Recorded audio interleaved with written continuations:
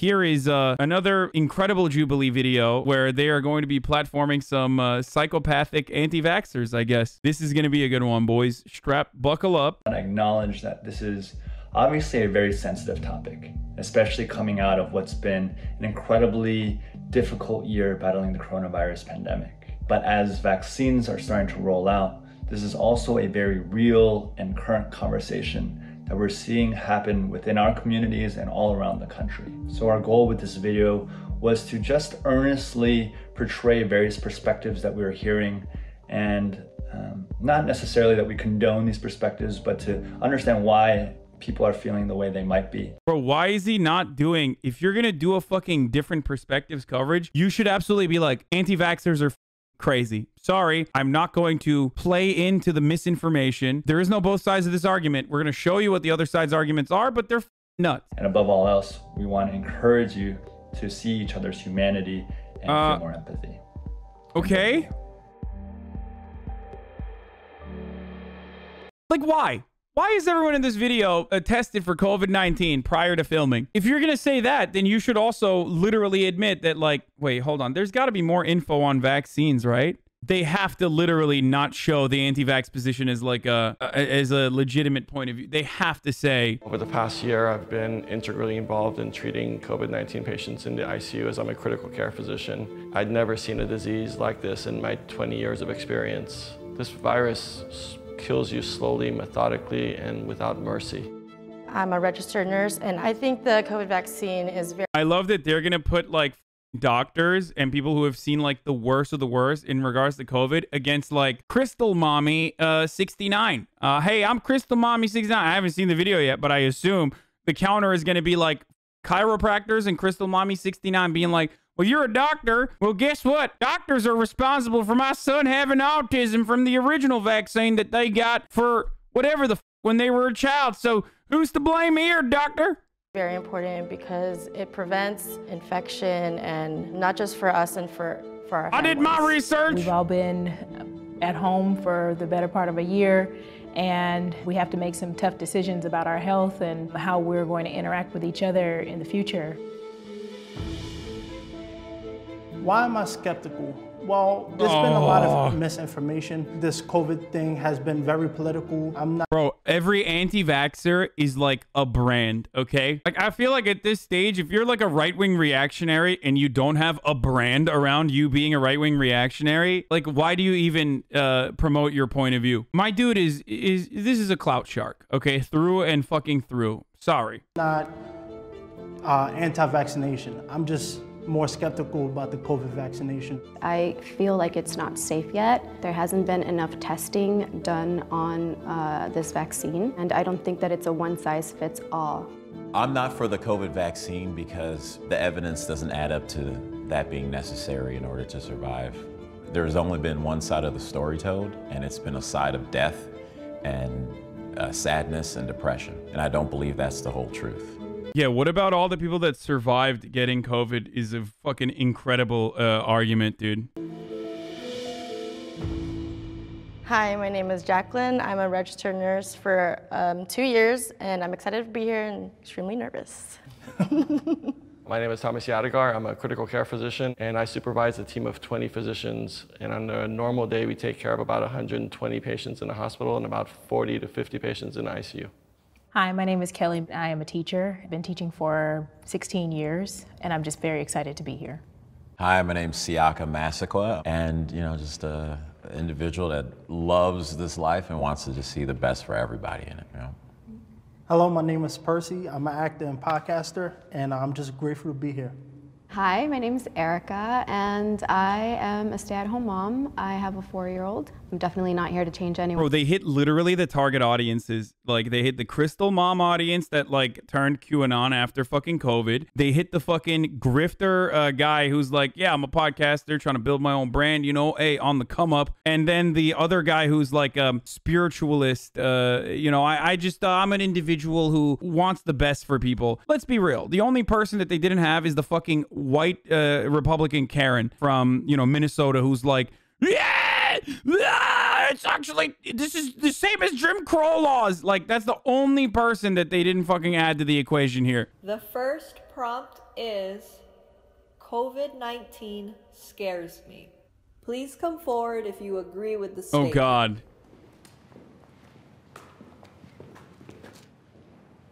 Yeah, so for me, I have asthma. I was born with it, which is why I keep myself isolated. I just don't want to put myself in a position where I got to call my mom and say, hey, come to California. I'm in trouble. Yeah, for me, COVID with family members, friends who have gotten sick, friends who have passed away. I'm just very concerned for my parents, my aunts, my cousins, everybody, Yeah. so including myself. Right. Can we please have our disagreeers come and join us? I thought I was going to be the only one. I guess I would say it doesn't scare me in the same manner as I've heard from you guys, because I had it. I got it back in January before it was cool.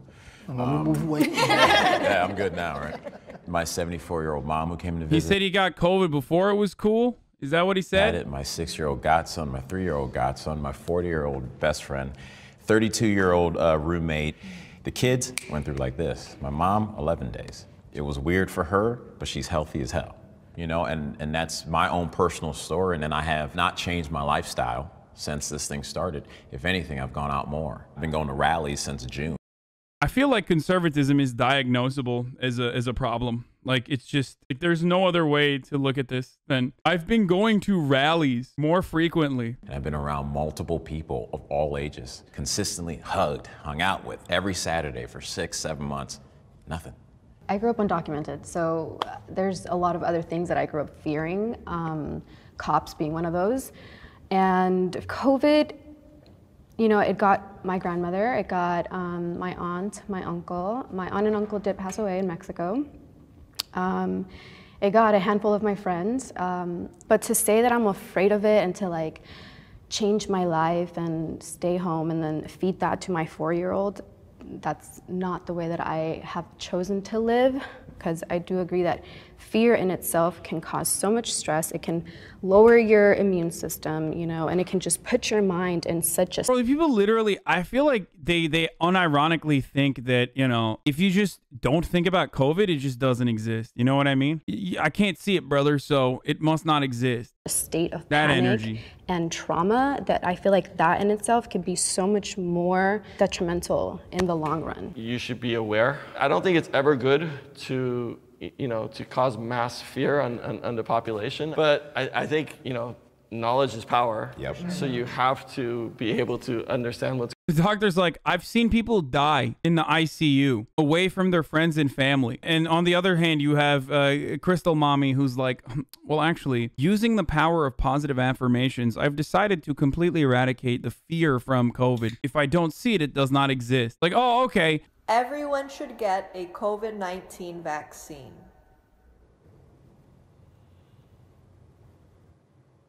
Okay, come forward if you disagree. Shot the move. I don't think everybody should get it because people who are allergic to vaccines, Yeah, I mean, that's a fucking idiotic question. Like, no, why are you guys throwing up question marks? Of course, not everyone should get vaccines. The people who are fucking legitimately allergic, the people who have like legitimate allergies and would die if they got this vaccine or some shit like that, those people should be the biggest pro-vaxxers, right? And the reason for that is they themselves can't get it, so they must make sure that everyone else gets it so that there's fucking herd immunity. There's herd immunity without them getting it, because otherwise they are not protected. So we all have our own medical history. We all have our own medical experiences, how we reacted to vaccines. That being said, I don't think at this point we're going to eradicate COVID-19 with a vaccine. But that doesn't mean that vaccine's not critically important. And the people who should be getting it, they should get the vaccine. I myself did get the vaccine. Yeah, I agree. I don't think it's a one-size-fits-all because, again, everyone's body is so different that what might work for you might kill me and vice versa. And so for me, I feel like that's not a risk that I'm willing to take. I love that, like, okay, so the argument always is, do you trust nature or modern medicine? Because you're rolling the dice technically on modern medicine as well, right? So people make the argument, they're like, well, actually, like if I take the vaccine, what if I have like long-term complications or whatever? Bitch, what if you have long-term complications or short-term complications in the form of death if you don't take the vaccine and you get COVID. It's a dice roll either way. I am going to, unfortunately, roll the dice, maybe unfortunately for you, roll the dice on behalf of modern medicine, which has been very fucking good so far. Because you're literally saying like, oh, I'll just let COVID do its thing. Like, oh, okay. Actually developed allergies due to vaccines as a kid. And I would break out in hives. It would last, you know, anywhere between 3 days to like 2 weeks. And the doctors throughout like 20 years of my life could never figure it out. It definitely does something to you mentally when you go into an ER and you're in this desperate need for help, and they would just kind of look at me and go like, okay, well, we'll just give you Benadryl and you can go home. It wasn't until I became an adult. I worked for several families as a babysitter, and they all happened to be physicians. And some of them talked to me about vaccine injuries. It clicked, you know, because the second that I started making my own medical decisions, that's when all of the side effects just kind of went away. This is pretty bad, dude. Like, as far as like dangerous propaganda goes, like this video should come with like a multitude of disclaimers. Every time any of the fucking anti-vaxxers talk, like there should be like 3 different fucking disclaimers underneath. I was babysitting some doctors, and I'm going to relay the information that they carefully gave me in an incredibly irresponsible manner. The one thing I would ask you though, Erica, is because you have had family members that died. Yeah. So you would trust getting the disease versus the vaccine? The vaccine scares you. Oh, the doctors did the exact same thing I said. It's fucking like, oh, you're gonna roll the dice on nature, dude? What are you, crazy? Hey, nature, do your thing. Like, let's say if you had COVID, like I would feel so much more comfortable shaking your hand and getting COVID through you and build the antibodies for it than I would to trust the vaccine. It's not for yourself. It's for the people that you don't know, but you're going to come into contact with, and you're going to help this virus spread. But isn't that under the assumption that the vaccination itself somehow stops you from getting COVID, and that's not true? The vaccination, actually, both the Pfizer and the Moderna are very successful at 94%. Can you still get it? Yes. I have had patients that have had their series of vaccines, and even 2 weeks later, they still get the virus. But even when you get it, it's not as severe. You don't need to get hospitalized. And again, if we can break the cycle where there's less people for this virus to spread, that's what we're looking for in the vaccination. So I guess with me on that, if we're talking about the mortality rate is Bro, so far, I think it's insane to look at a vaccine like that, recognize that in 100% of the instances, it has eliminated mortality and eliminated like the most severe symptoms, and still be like, well, this is 94%. Like, okay, all right, well, you're never going to be satisfied by any scientific achievement. It's just not going to happen. 0.3%, 0.03%. You know, for who were dying, the survival rate is 99.97. The death rate is higher than 0.3. It's 1 to 2% actually. The death rate. 1 to 2%. So if the survival rate is 99.97, how is the death rate? It's not 99.97. Case fatality rates are about in states is about 1%. Yeah. I didn't think it was even a percentage point. What doesn't add up is to take that foreign entity that has so many other things that can affect my body in a negative way that I don't need to put in myself. For what I'm looking at is the percentage of those that when they do get it, this is who may go. This motherfucker is a vaccine skeptic. Even if it was 100%, he would still not be on board with it. That's the other part of this problem where he's like, oh, it's just 94%. You're insane, okay? You just don't want the vaccine because you're terrified because you're like, ooh, me no want vaccine. Me believe nature. That's it. Time that can't even breathe on their own. The rest of their life, they have to be on oxygen. Sure, they didn't die, but now they can't walk up the stairs without feeling shortness of breath. How many is that? It's about 30%, and those are not even hospitalized patients. So even people who had mild illness, they develop long haulers. 30%? Yeah, up to 30%. I saw all the different age ranges in my house, and nobody has anything after. Oh my God.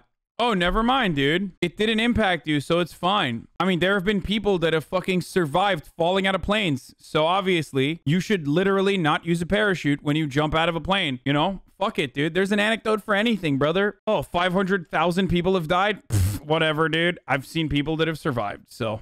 People in different ways. Exactly. And it's not to take away like, man, that's terrible. But what it can do adversely to me and to others, it's going to be impossible to approach. Like, how do you deny 525,000 people who have died, right? While simultaneously saying, well, what about the vaccine that could kill people? Like, you're literally saying the vaccine has the potential to kill people with no evidence, while simultaneously denying all of the evidence of people that have died so far of the fucking actual disease. It is mind-boggling. All the things you guys are saying, I don't believe is false at all. That's your experience. Right. But I also know, it's like I told you, I'm going out week in and week out, seeing those old people for 6-7 months, and we're laughing, partying, dancing together consistently. I can't just shut that off and go, well, the Times said this, and then CNN said this, and only the people in the front lines right when those are dying said this, so that means that's the only truth. I mean, you can hear the frustration. You know, it's just a lot of political nonsense going on. They're not telling us what the vaccine is made out of. You know, they're not telling us the side effects. We're hearing about it on Twitter. People, you know, sitting in bed, you know, can't get out because they got their body hurt.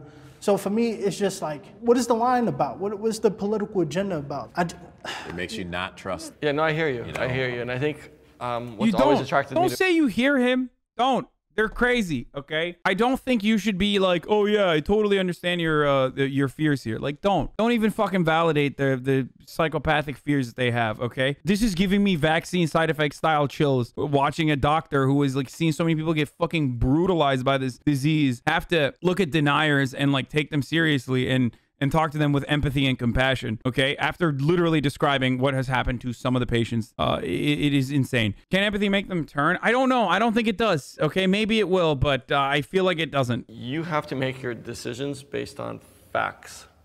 Not fear, not speculation, not political agendas. But the truth of it was, when this started in March, a lot of my friends started asking me because they said, oh, there's going to be a vaccine. And I'm like, there's going to be a vaccine? It's going to take at least 2 years. Yep. The earliest that we had developed a vaccine before was 4 years. But then in the summertime, it actually went through phase 1 and phase 2. And then it went into started getting phase 3. And the reason why it was actually able to get done within a year period is because, one, they cut all the red tape, because there's a lot of bureaucracy. But then there was also a tremendous amount of collaboration between countries. So I posted when I got my vaccine in December. And some of my friends called me and they're like, you said it wasn't going to be available. And you said also, when it becomes available, you're going to wait 3 to 6 months to get it. What made you change your mind? I said, listen. What the fuck do you want them to do? I'm sorry, but telling dumb people you're wrong is just not an effective way to convince people. They just ignore you. Dr. Man is smart. Oh, really? Interesting. I'm sure that in the end of this process, maybe they'll show a different light. Maybe, if you're lucky, but that's not how it fucking works. So at that point, you gotta do what is right and literally just push back. And Dr. Man is pushing back a lot. I would want him to push back even more, and I would want Jubilee to fucking literally put disclaimers under every psychopathic take that they have, because you're not having this conversation with the other guy who you're going to change the minds of. You're having this conversation with the millions of people who are going to watch the video. You understand? Making them look as stupid as possible, because they are really fucking stupid, especially after the guy says, oh, well, it's only 94% effective, is probably the right thing to do, because you're not actually fucking owning the other person, or you're not changing the other person. You're changing the minds of millions of people that might have been in the fucking middle of this conversation because they've seen a lot of like anti-vaxxer shit. I think one of the things that really hasn't been publicized is the quote-unquote side effects. The vaccine, the Pfizer and the Moderna, are 2 shots. So the first shot is just to get your immune system kind of used to it, and the second shot is a booster. So the symptoms that you get, the headache, the body aches, the low-grade fever, that's actually not a side effect. That's your immune system working, and they go away. I understand that, you know, you had a horrible response and it was much more severe, but for the vast majority of people, we've already vaccinated over 100 million people across the globe. So I think if there was anything more serious, it would have come out. Well, then there's, I mean, I'm sure everyone's seen videos, and there are people who are saying, I'm a nurse, I did this, now the side of their face is flat, or they're shaking all day. When you see and you look up and you're online and that information, that stuff gets censored and taken off YouTube, taken off Instagram, taken off Facebook. Like, it What? Bro, maybe the reason why that shit gets taken off is because dummies like you look at like false information and literally go, oh, well, this corresponds to the fears that I personally have. I'm not going to look further into it beyond the fact that I saw these videos, and therefore it's fucking like that. You are literally the reason why those videos get taken off, because you are not adult enough to look at this and go, well, this is probably anecdotal, or well, this is probably misinformation, Or let me look into this a little bit further instead of looking at the fucking QMom group that I'm a part of on Facebook and assuming that everything that they're presenting is real, rather than the fucking medical experts. Raises that if you look at like Tuskegee experiment, they sat there and shot up a bunch of black men with tuberculosis or with syphilis. Sorry, Syphilis. They didn't say anything, and they've been doing this consistently. We can talk about like smallpox blankets, right? And it's like we've seen what they've done, and then when you see people get censored for having a different opinion on this stuff over the last 10 months. I fucking hate how white supremacist America is, because like he is right about that. I hate it when people constantly fucking use that as an argument, for the record. People constantly fucking use that as an argument as to like validate fears that people have, instead of being like, no, this is different. This is different. This is different. This has been tested on not just like black people or whatever. This is being distributed to every single fucking community. They're not literally giving a different vaccine to black people. Like, there is no they here, okay? Also, this guy's a black Republican, which is ironic, but like, unless he literally thinks, yeah, he's conflating two things. The Tuskegee experiment was a controlled experiment targeted against black people. What is this hypothesis? That we're all part of a new Tuskegee experiment? Exactly. Oh, I don't believe in vaccines because of the Tuskegee experiment. Okay, got it. Well, so what's the argument here? Do you think that like literally everyone is getting fucking fake vaccines? Is that what's happening? It makes it that much harder that when they say take the vaccination, I'll be damned to listen to them. I'm not saying you're a liar. I'm not saying you're a liar. I'm not saying you're a liar, but I'm like, you're also saying the same thing. The same people who I've seen show us get shot on TV like it's a sport. Right. Like, what is that doing to the psyche of our country? It's still coming from these people or from a group that you go, you don't have confidence in that. You know? And I think that's the biggest issue, is the lack of transparency and trust, right? I don't think they're doing it anymore, but remember they came out and it was like, oh, we'll pay people $1,500 to take the vaccine. But isn't this the same government that every time we need a stimulus check, they can't come up with a deal, but you know, they're willing to pay for it? Again, it just looks fishy. It smells fishy. They're not telling us anything. Can I ask you a question? So let's say everybody got the vaccine. What happens? Do we just go back to work, go back to the gyms, go back to school? Like, unless the vaccine works 100%, if we all take it, I mean, what happens? Like, do we go back to normal? Do we still got to wear the face mask, the social distance? Well, to continue to wear masks, because there are people that aren't going to be vaccinated. Yeah. And there are people that are going to continue to spread COVID-19, because that's just what viruses do. They spread. And we're not going back to normal. We're going to go to some new variation. We're going to have our own variant of normalcy. And we're creating those things right now as we do the process and opening back up. I know that my district is planning to do soft open. You still have to be aware, though, that these kids, they don't have a vaccine. So, you know, my students are coming back into the classroom. Are they going to be passing it to each other? Because guess what? A lot of them have had COVID over this break. The COVID-19 restrictions have been necessary.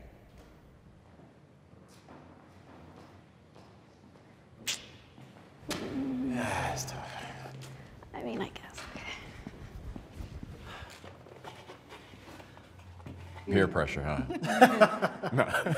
I think it has been necessary. When we look at how it's passed around, right? The gym. I love the gym. I used to live in the gym. And I know there's a chance that people don't wipe off after their equipment. People don't wash their hands in the bathroom. You know, so I think the restrictions have been necessary, because if we didn't close down, people would still be at the beaches having a good old time. We needed some type of structure to make us do it, because if the government just said, it's like, it's up to you to stay home, people don't even do it now. And I mean, if we get another shutdown, why are they? It's like weirder when they have like, when they make sense. You know what I mean? Maybe it's just me, but it's weirder to me when they fucking make sense. It might be necessary, who knows? But I think for the time being, it has helped to slow the spread of COVID.